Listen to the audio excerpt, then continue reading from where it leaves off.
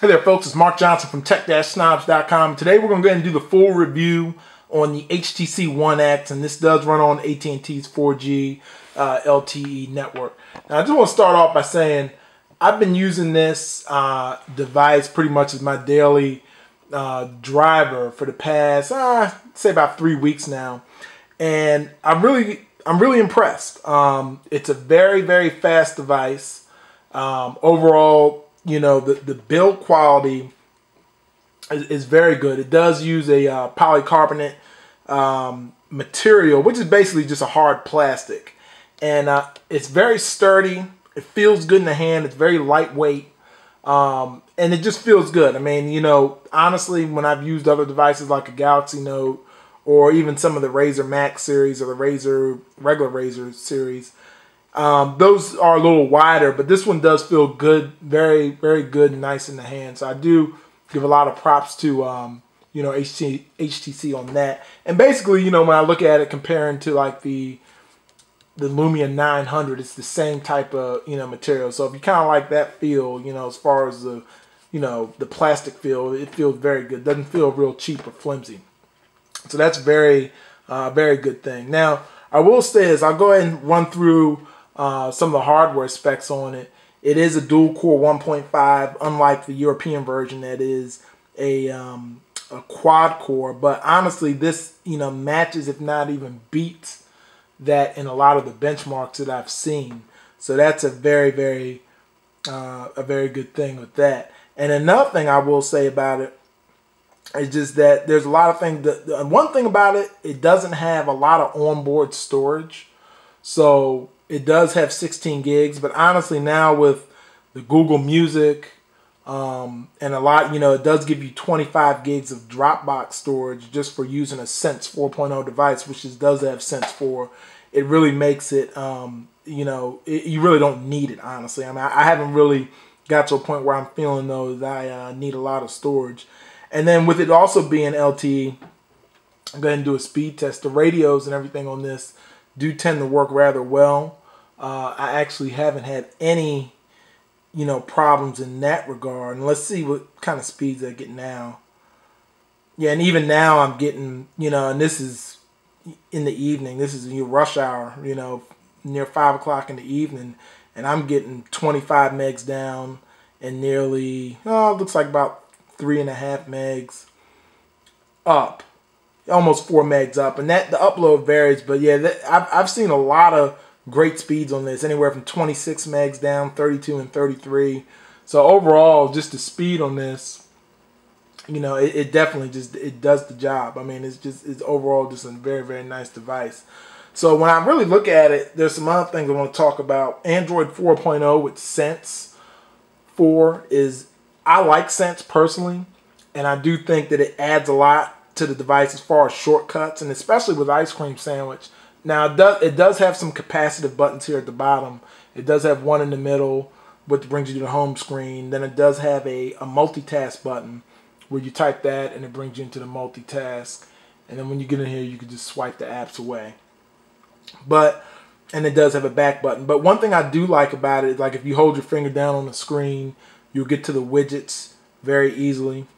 And then once you find a widget you like, you can pretty much just slide over to the let's find Google Drive here. You can just slide it over to an open screen, and then once the screen turns green, you'll be good to go with that. So I really do like that. I think that's a very good you know, touch, a nice touch, you know, and it just makes Android easier to use. I just think it's easier to use, especially for somebody, you know, that doesn't, you know, say they're migrating from an iPhone and then wanting to go into Android and try it out.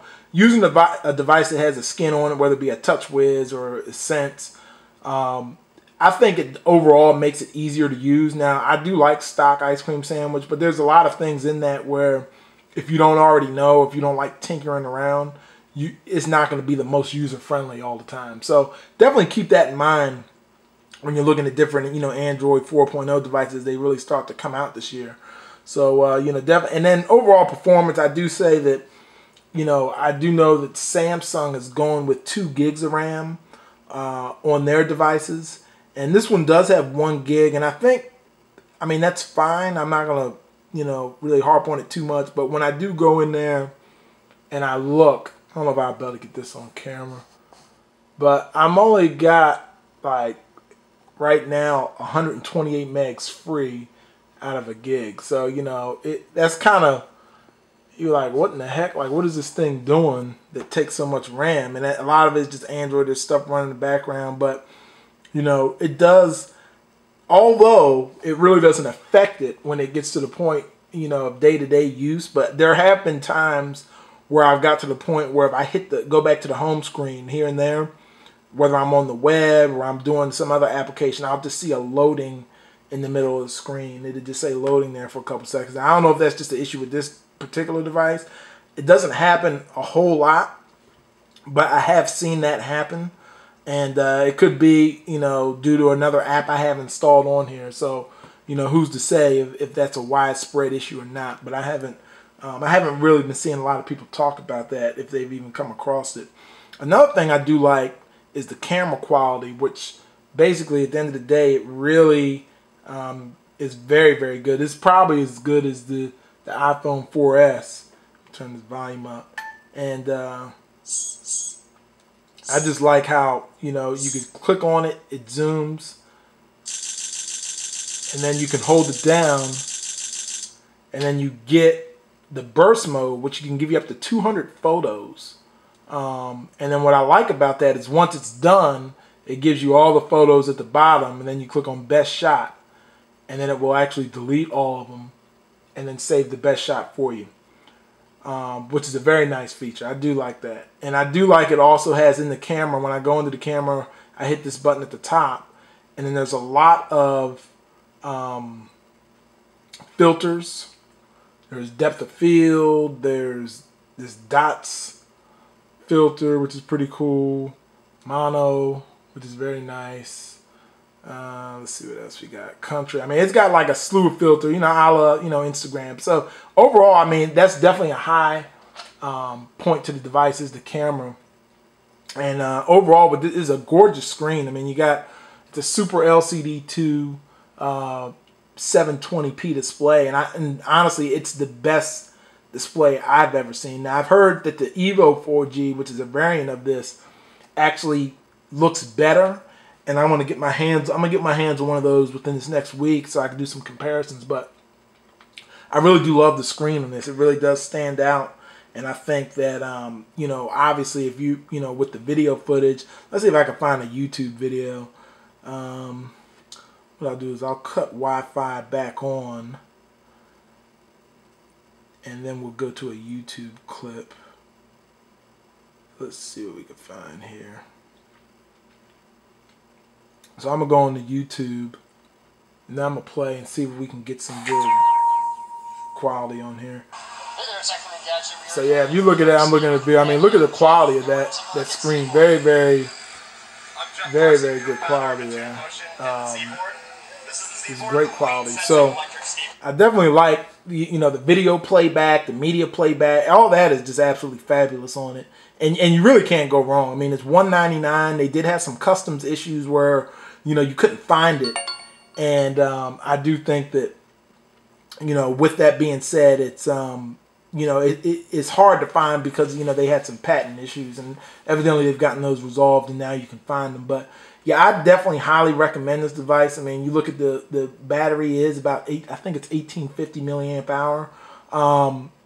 It gets you through the day. I definitely depend on use. I mean, it's definitely one of the better Android experiences with the battery, but it still doesn't compete, to the the Razer Max 3300 milliamp hour. But it's still very, very good, and considering with it being a 720p screen and so forth, I mean, it definitely holds up rather well, with that. So I'll be honest with you, this is the best Android device I've used, and obviously that could change with the Galaxy S3, and there's rumors of a Droid Razer HD coming, but this right now is definitely the fastest. It runs the best. The apps run great. The screen is great. I mean, there's really not much you can't like about this device. I mean, it's just overall runs rather well. So, you know, just keep that in mind. You know, if you're on AT&T and you're looking for Android, this is definitely the one to get. It is at $199 on a 2-year contract. You can get it for $549 off contract. So yeah, be sure to check out more. I'll be doing some more follow-ups with this. And I'm actually, while we're talking about it, I'll show you another device I'm impressed with. Obviously, is the none other than the HTC One S, and just comparing it to that. I mean, these are, I kind of like the build quality of the One S a little bit better. And at first, when I used the One S, I didn't really think that the screen resolution was all that, you know, big a deal with this being a QHD display. But looking at them side by side, and you probably won't see on camera, it's a world of difference. I mean, I could see when I had the same wallpapers up, I mean, it was like night and day. And the only other thing with the One S, when I look at the both of them, it doesn't have the NFC. So, but I will say this: I just want to show you some of the comparisons with the thinness of the two devices. The One S is crazy thin. I mean, it's very thin. So I'll be back with a review on that one too here shortly. But I just wanted to show you these two because they're really, you know, if you're on T-Mobile, it's going to be obviously the One S. And then if you're on AT&T, you're going to have the One X. So be sure to check me out for more on the site. Check out more, check me out on YouTube as well. I have a full channel up here going. And then I also have some things going on tech-snobs.com. Thanks for watching. Take care.